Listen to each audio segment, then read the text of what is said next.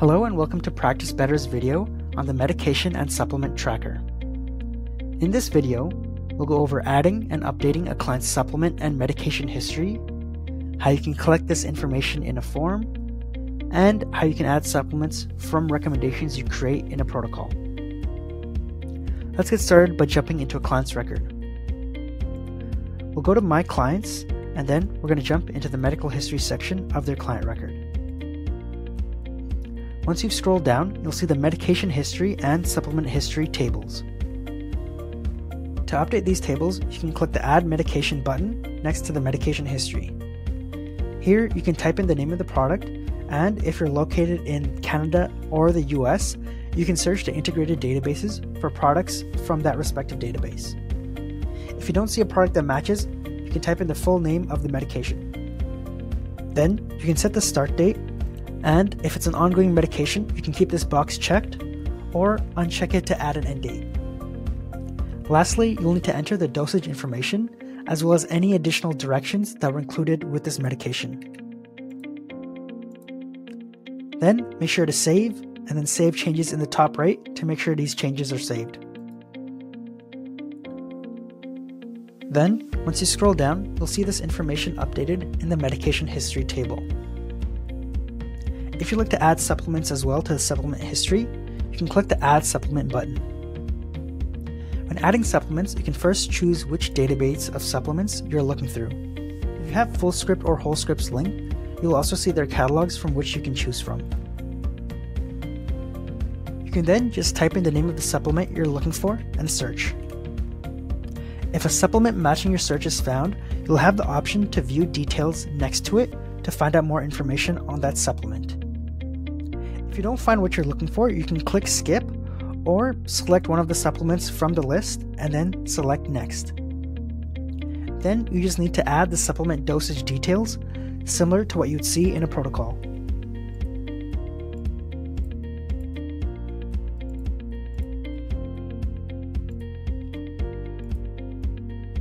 Please ensure you save and then save changes again in the top right. Now, when you scroll down, you'll see your medication and supplement history. You can easily see the start and end dates, as well as if this is an ongoing medication or if it has ended. You can also click the pencil icon to make any changes, or click the trash can icon to delete this. After you've made any edits, please ensure you save your changes, and then you'll see a new section called Notes, where if there's any additional directions given in the supplement recommendation, you'll see those listed here, and you can collapse or click on the notes to view more information. Now, let's save changes and take a look at how we can collect this information in a form. We'll go to My Practice, Forms and Waivers. You can create a brand new form to collect this information, or you can edit an existing form and add the medication history and supplement history form elements. Let's click Edit next to my intake questionnaire. On the right hand side, I'll see a list of different tools I can use, and I'll see in the bottom right, I'll have medication history as well as supplement history. I can click and drag any one of these questions to the top of the form, or just click on the icon to add it to the end of my form. I'll start by giving this a name. Then I can choose to check or uncheck any of these boxes to collect more information on the type of supplement my clients are taking. Once I hit done, I'll be able to see a preview of what this will look like to clients when they go and complete this form. I can then repeat this process for the medication history.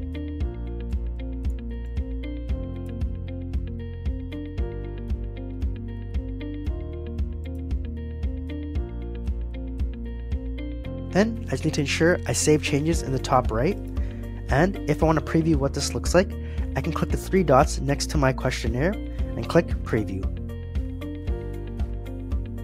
I'll see clients can click on Add Medication or Add Supplements, and they can easily enter in the product information. You'll notice that there's an option to choose between Canada and the United States, similar to what you saw when you entered these medications and supplements into the client's record. Depending on the option the clients choose, they'll see different results based on the types of products they search. If they find a matching product, they can choose that option or just type in the name of the product. Then they'll just need to fill in the dosage information.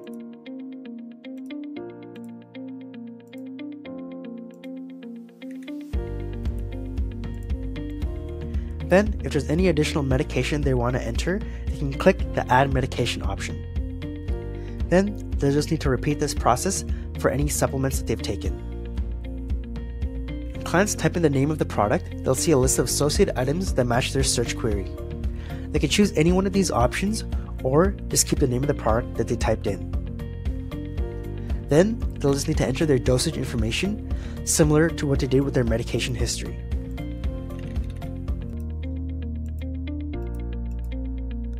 Then the clients can just continue with the rest of the form and save and submit their answers. Once submitted, you'll be able to see these forms in their Forms and Waivers section, or if you've set up form mapping, you can review this in their medical history. Now, let's jump into the Forms and Waivers section so we can go over how to adjust mapping for these new form elements. You can go to My Practice and then Forms and Waivers.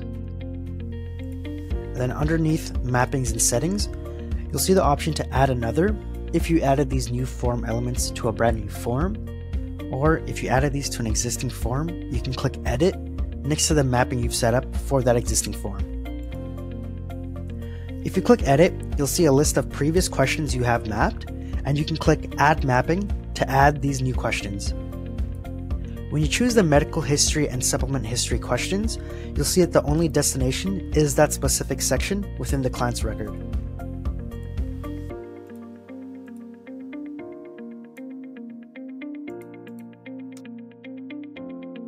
Next, you'll just need to ensure you have an automation set up to map these completed form answers into the client's record using the mapping you just set up.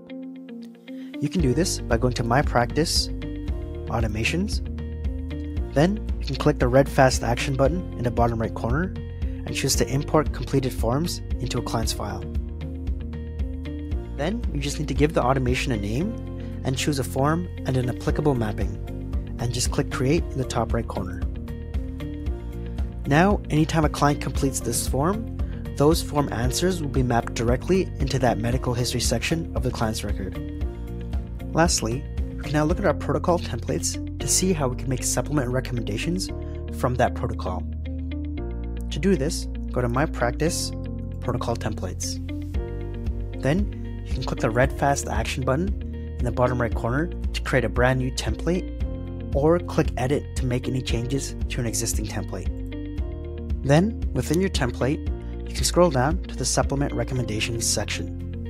Here, you can click the red Fast Action button in the bottom right corner to add a supplement recommendation, or click Add Another.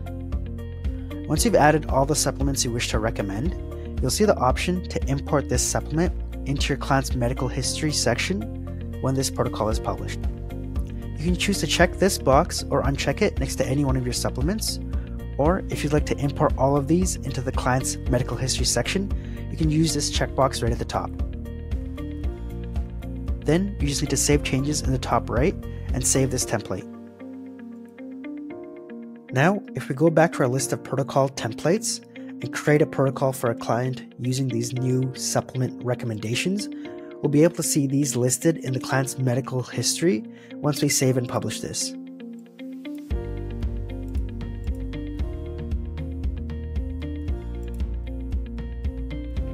Underneath the medical history, you should see these supplements now listed, and you can tell they're from this protocol by looking under the source column to see where they were created from. This concludes our video on the medication and supplement tracker. For more information, please check out our Help Center.